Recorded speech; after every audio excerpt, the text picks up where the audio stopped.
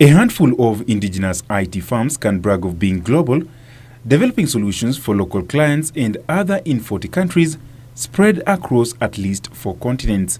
One of those local tech companies is Craft Silicon, whose journey began in 2000 with Indian-born founder and CEO Khamal Budhabhatti, who decided to make Kenya his new home. I got an opportunity to work for a company in Kenya. Job was not so good, and I didn't like what I was doing. They figured out that I was doing something in the side. Obviously they were not so happy, so they sent me back to India. But starting an IT company in the early days was not a walk in the park, as the tech guru attests. I remember I had a friend who used to work at one of the internet service provider. So anytime when I had to do something on internet which consumes a bit of a bandwidth, I used to sweet talk to him. He used to allow me to work at his offices past midnight. So I would go there, work whole night and come back in the morning. Because getting internet was not that easy. Plus it was also very, very expensive. Coming from a country where the adoption of IT was a necessity, starting up in Kenya was a challenge. Kenya is where India used to be a couple of years back, 7-8 years back, where IT was catching up in India, and now this is the same place where Kenya is. Kenya is now catching up with the IT, and the local environment is getting more and more conducive for the IT companies. Craft Silicon started with an aspiration of developing tailor-made solutions for microfinance institutions, which Budhabhatti says was lacking. Such solutions include developing softwares for clients in the financial sector.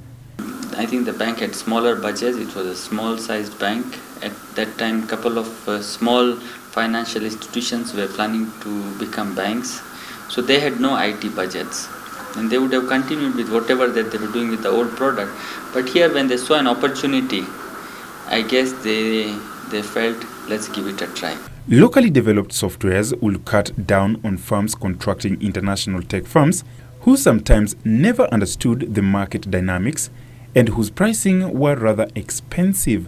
These products were not customized to what Kenyan needs were. They were very expensive.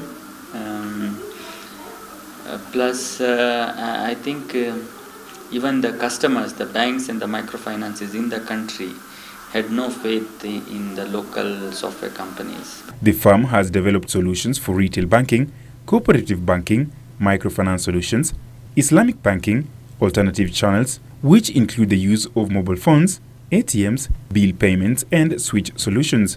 Khamal says besides having a workforce of 200 locally and 300 in India and a client base of 300 globally, mainly in the corporate, the growing mobile space provides a chance for application development for direct end users. So what inspires the salary of 1 shilling a month he earns?